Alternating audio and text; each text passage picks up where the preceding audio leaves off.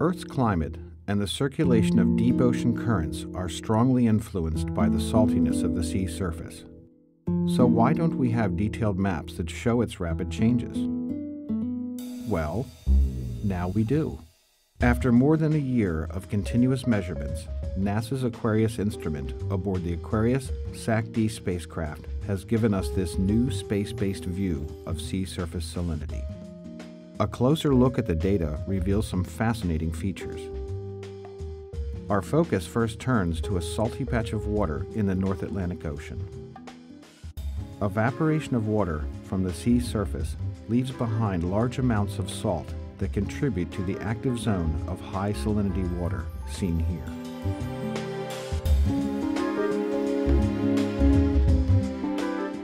Conditions are different in the North Pacific Ocean.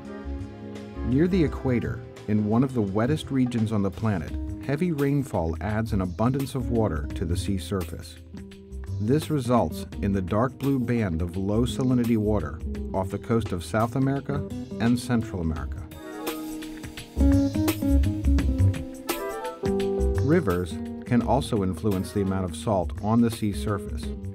Every second, millions of gallons of fresh water flows from the Amazon River into the Atlantic Ocean. The effect of this is a sinuous plume of low salinity water that extends from the mouth of this great river.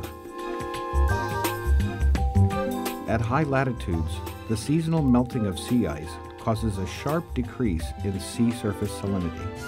We see examples of this in the Labrador Sea and the coastal waters that surround Greenland. In spring and summer, surface currents transport the low salinity water south, where it meets warmer and saltier water carried north by the Gulf Stream.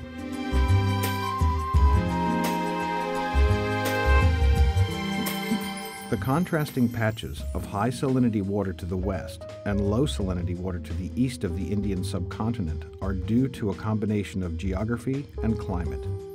To the west, an arid climate and lack of fresh water input yields the salty waters of the Arabian Sea. To the east, monsoon rains and freshwater outflow from the Ganges River keep the Bay of Bengal far less salty. Without satellite observations, these global changes would be largely invisible to us. Ongoing measurements by Aquarius will help scientists better understand our vast oceans and how changes to ocean circulation and the transport of water through the atmosphere may impact Earth's climate.